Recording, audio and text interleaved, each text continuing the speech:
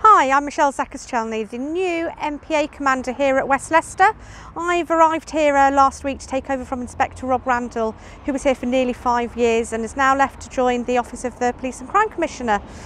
I come here having spent the last 15 months in the custody suites, but prior to that I was actually here for 12 years as a sergeant, so I'm already really passionate about the communities here and want to help make sure it's a safe place for us to live. If there's anything that you need to tell us as part of the community, please sign up to Neighbourhood link, use Crime Stoppers, but most importantly communicate with our staff, with our people, and if you see us out and about on the streets, please stop and say hello.